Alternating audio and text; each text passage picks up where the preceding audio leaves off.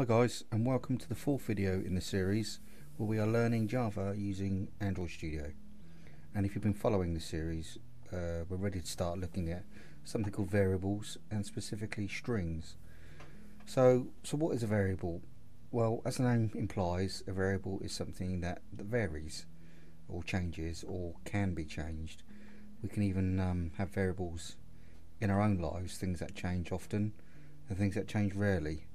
So for example, where you live is a variable. You may have lived in many places since you were born, or you may have lived where you're living now for your entire life, but that doesn't mean it won't change or can't change. So if there's a possibility of it changing, then it's a variable. So what car you own is a variable, your age is a variable, and so on. So there are also the kind of variables that we do generally keep, such as our name. Although we can change our name for a lot of people, it remains the same. And if you get married, it can change again, etc. So when we're born, we're nameless, and then we're given a name that stays with us for some time, for some of us, and for the rest of our lives, especially our first name. But we could be given any name. So this type of variable is called a constant variable, but a variable nonetheless. So our name is a variable, and we can say what type of variable it is, and it's a string variable. It's a string type variable, and like all variables, it has a value. So in this case, it has a text value, and variables can of course have number values such as your age or how many pizzas you ate last month, and the variables can have text values such as your name or what car you own or what your favourite film is. So when we run our application, we see it output hello world, but what we're really seeing is it just displaying a sequence of letters, or more precisely characters. So the program doesn't know you're outputting words to make a sentence and that you're saying hello to everyone. So as far as it's concerned, it's just outputting the letters, or it's outputting the characters, HELLO space WORLD exclamation mark, because each one of these is a character. That is essentially what a string is, a sequence of characters. So in this case, it's just coincidentally spelling out hello world. And as we saw in our last video, we can change what our program outputs by editing this value here.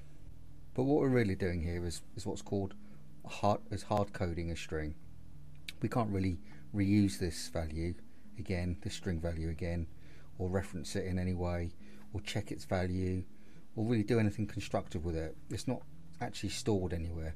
So how do we give a string value or a string meaning and purpose in a Java program? So let's say, for example, we want the application to output our name. So instead of just typing, I could just type John and it would output John, as we've seen before. What we want to do is we want our application to store our name in its memory, so we can use it again or reference it or do something with it. So inside our onCreate method, as we've seen before, so inside this text, so we've got these funny looking brackets here. They're called curly braces. So we've got an open curly brace and it'll have a closing curly brace. In this case, if we highlight it, it actually shows us where our closing curly brace is. So anything inside these curly braces is part of our onCreate method, and like we said before, our application looks for this method and it will run everything inside these curly braces. So what we'll do is we'll just create a couple of lines. If there's actually no text, the program will just ignore it. So we can put it anywhere we want. If that next line here, we'll just ignore because there's nothing there. So we'll just give ourselves some room, and we declare a variable of type string, and we just type string, capital S. This has to be a capital S. So give it a space, and then we have to give it a name. We have to assign a string a name. You can call it anything you want. In this case, we're just going to keep it simple. I'm just going to call it my name. And if you notice, there's a certain way I've named it. I've started with a lowercase letter and not used a space. So you can't use spaces to separate the words. But in this case, I've used a capital letter just like you would on a Twitter feed or something like that. So, but the only rule that applies when naming your variable is your variable name is not allowed to start with a number. So we can't have a variable name like that. It's thrown up an error. And you're also not allowed to use some of the keywords. So again, you couldn't call a string string, or you couldn't call it new, for example. So there's a whole load of words that you're not allowed to use, and I'll put those words in the comment section below. I'll probably talk about how best to name variables in one of the future videos. So we're just going to go back to, you can say my underscore name if you wanted, but I'm just going to go with a standard convention, my name, with a capital N separating the words. So we've declared our string variable, and now we need to assign it a value, and we do that by saying equals, so string my name equals, and we use quotes, and it automatically assigns an opening quote and a closing quote. So string values have to be inside quotation marks, and I'm just going to put John. And to finish it off, we need to use the same as what we've done here, semicolon. You have to end your statement with a semicolon, and that way the code knows that that's one statement. And if we wanted to, we could create another string variable. So string, just call it another name. And if we want, we can just end it there. So we've declared a variable of type string and assigned it the name another name. We don't have to assign the value on the same line. We can do it on another line, and that would maybe suggest that we don't want to assign the value of this variable at the start of our application, but maybe when the application is run, it may be assigned a value through your application. Say for example, you actually input the name in a text box, and in your application, when you assign the name and you maybe hit a button, it then assigns that name to this string. But you can assign a value on another line.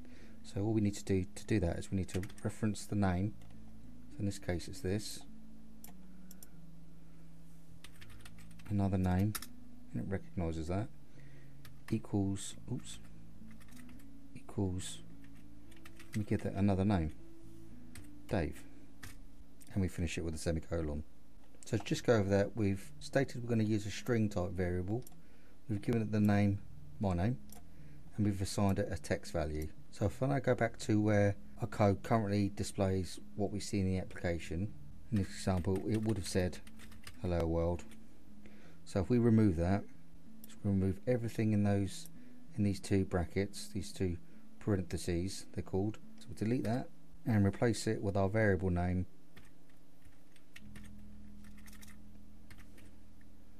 my name, and we can run that, see what happens, and it just displays the value of our variable. And we aren't obviously limited to displaying one word. I can change the value of this string to anything. I can have it say my name is John and I smell cinnamon rolls. We'll run the application.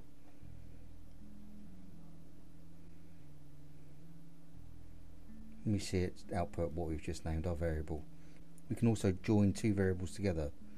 So let's rename this string to say just a random on a marge, string marge equals I've been in the game for 10 years making rap tunes, and we'll assign the second variable, I don't know, something simple, Homer.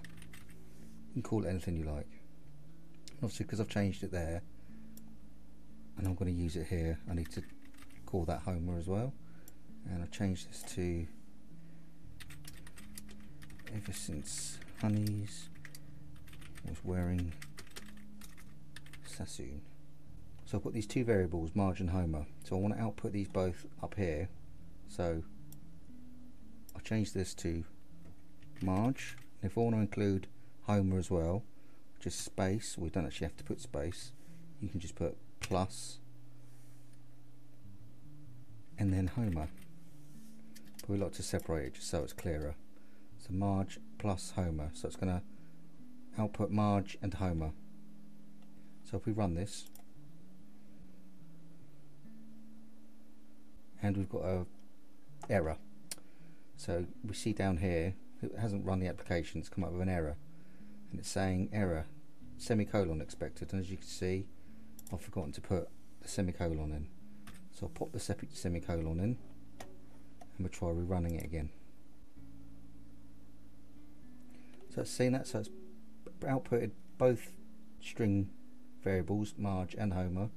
So I've been in the game for 10 years making rap tunes, but if you can see, there's no space in between, because the value ends there and starts there straight away, so there's no space. It doesn't know, you haven't told it to put a space in.